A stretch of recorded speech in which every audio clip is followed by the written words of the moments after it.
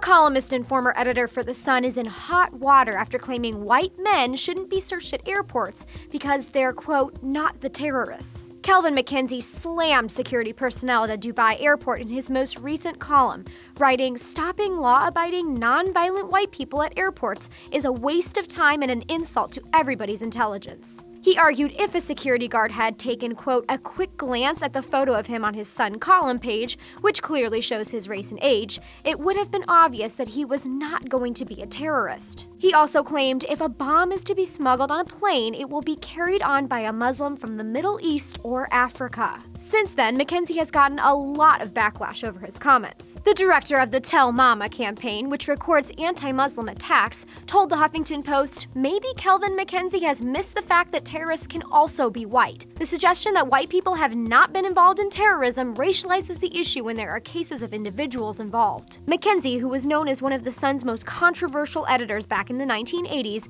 has yet to respond to those comments. For Newsy, I'm Brianna Altergott.